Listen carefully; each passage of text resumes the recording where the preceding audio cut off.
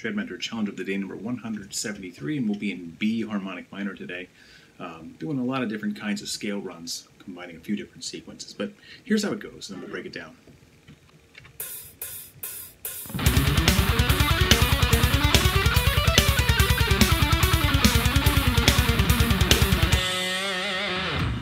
Alright, so pretty straightforward scale runs at first, but we are kind of breaking things up, and I'm ultimately trying to fill 4 measures of 4/4 using bits and pieces of this scale. A whole bunch of groupings of 4 is really what it's all constructed from. So really, this was just a matter of counting it through until I had enough notes to fill all of my phrases, plus have that final note on the last beat.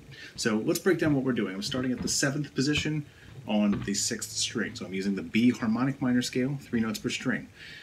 The very first thing I'm doing to fill basically 3 of those beats is just run across 4 strings, 3 notes per string. So that's going to be 12, that's 3 beats worth. 1, 2, 3, and I kind of go back a string, and this is how I get my 4th beat. E and right there, that's that last beat, or 4 E and From there, I come back down to that note and I ascend across the next 4 strings. 1 E and 2 E and 3 E and descend, 4 E and Alright, so pretty straightforward so far. The next note I hit, I'm going to sort of do this thing. I'm going to hit that next note that would have been in the descending order, but then I'm going to come back and reuse the notes on that string. So that's actually 4 notes right there. That's 1 E and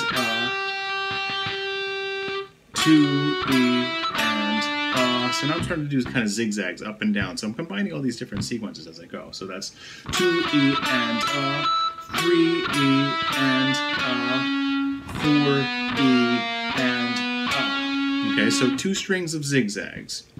Now I'm going to slide up 1 position in the scale. This is my 3rd. I was just on my 2nd. My 3rd, I'm basically going to start doing 4 sets of sequence of 4.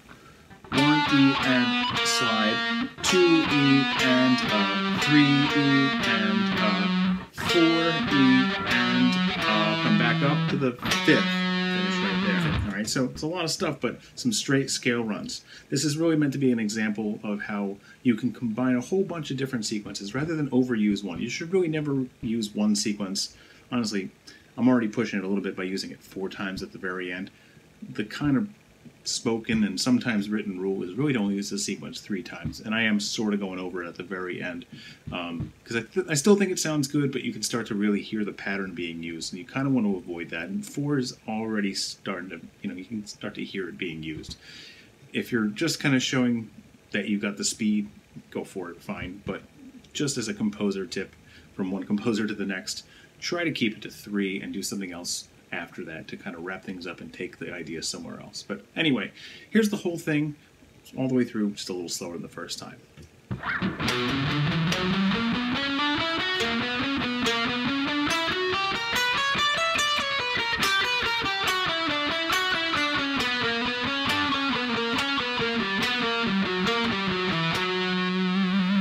All right, you give it a try, and I'll see you again tomorrow.